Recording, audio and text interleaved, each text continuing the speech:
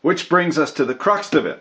This battery is 3 times larger physically than this battery. However, it's actually 6 times bigger electrically. Gentlemen, welcome back to the shop. The cavalcade of bumblefuckery continues. We are looking at Makita lithium-ion battery packs today. As you can see, we got the coffee maker. And this thing just chews through the baterias.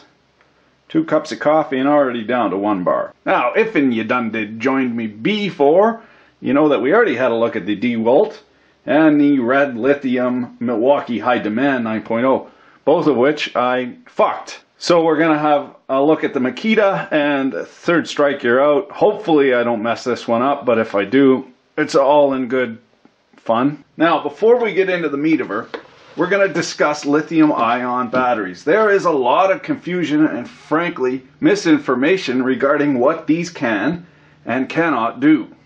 The problem, of course, is there are many, many battery chemistries out there, even though they fit in this lithium-ion 18650 package, and they all get branded the same. They are completely different chemistries, and each chemistry is good at a different best. So in our case, for the tool battery, we want relatively high discharge, so maybe 15 amps, but we also want as much milliamp hours in there as possible. What for selling more of the things? They are in competition after all. However, like for a laptop battery, you don't care about high current. You only care about how long it lasts, how many milliamp hours between charges. So those are mutually exclusive, and I'm going to explain that to you. Now, if you want high discharge, say 40 amps, maybe you're a Vape Nation douche flute modder,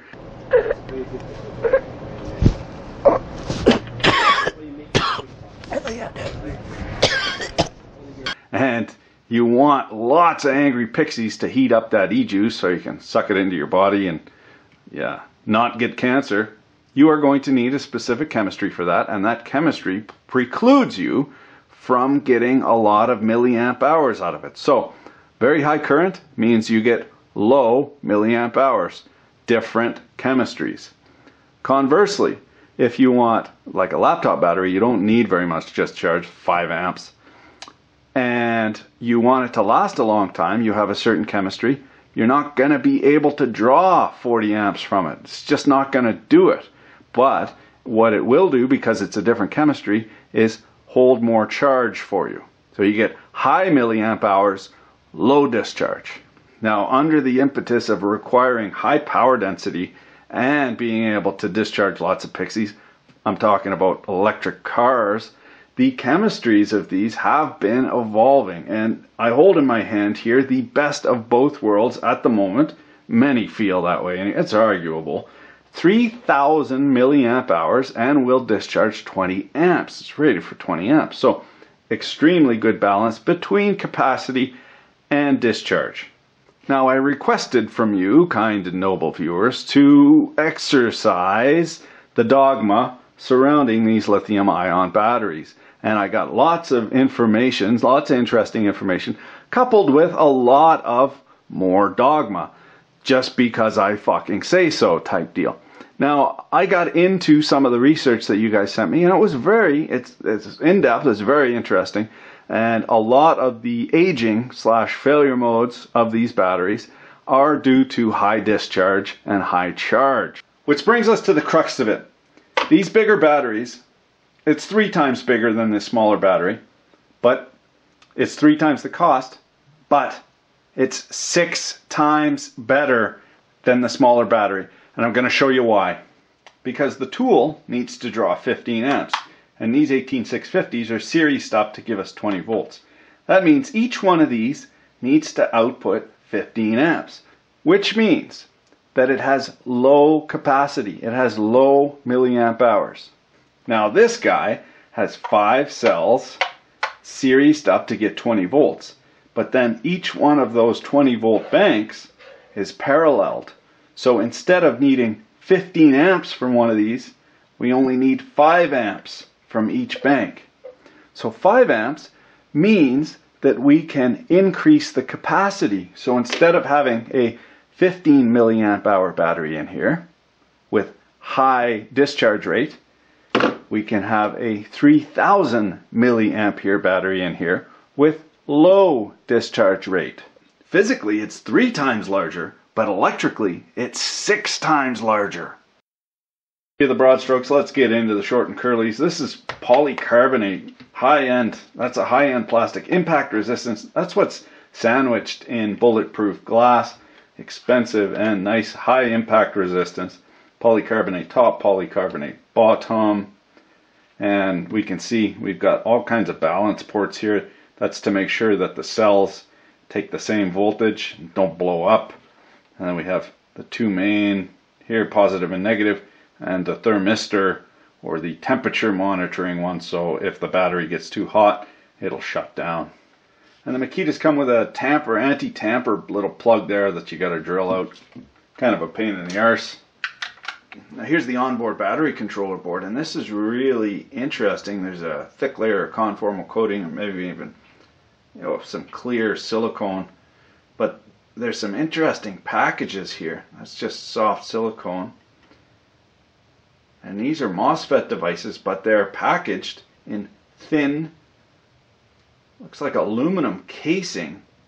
Very interesting. And then over here, these guys are stood off, looks like on some sort of Teflon standoff here. And it's almost, it looks for all the world like a miniature, tiny insulated gate bipolar transistor like you'd see in a VFD, a variable frequency driver.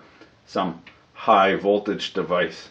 Of course, the microcontroller, and it doesn't say what. I can't see if it's Atmel or what. And then the connectors themselves got something interesting going on. Looks like silver almost plating, and there's some burn in at the back. You see it's all burned there. Different surface finish. You see here. So that's nickel plated. And I don't know what kind of plating would be on there. Almost looks like silver. If somebody could mention what they think it is, I appreciate it. Here we got a nice close look at that package.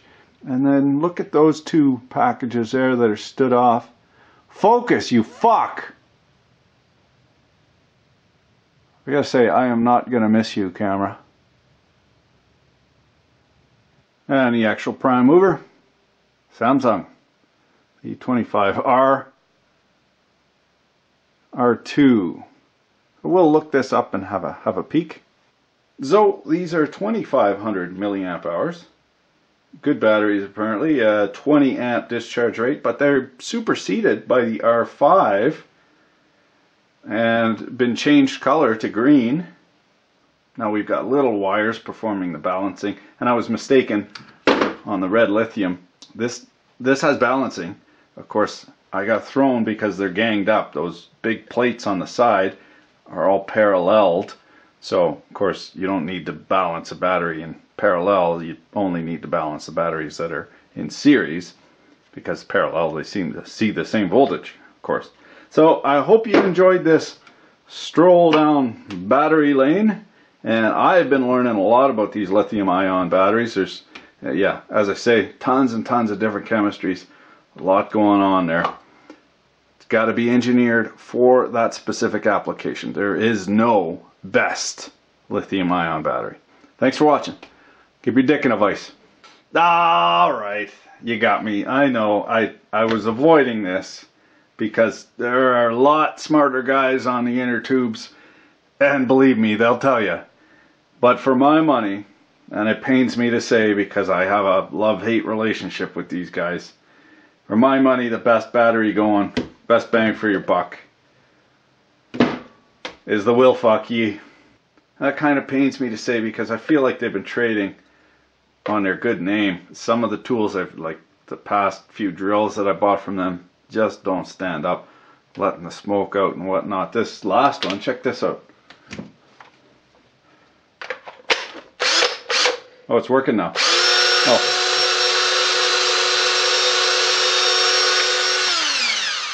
You know what I'm saying? And then this guy, I really like the grinder actually, this flexible grinder. I know I gotta take it apart, but the thing is I kind of grown attached to it. It's really fucking nice. So I might be too biased to take it apart now. And just to let the cat out of the bag, give you the full Monty. I also got the brushless Makita. We're going to upgrade it after we take it apart. So yeah, fucking A, boys. Have a good night. Keep your dick in a vice.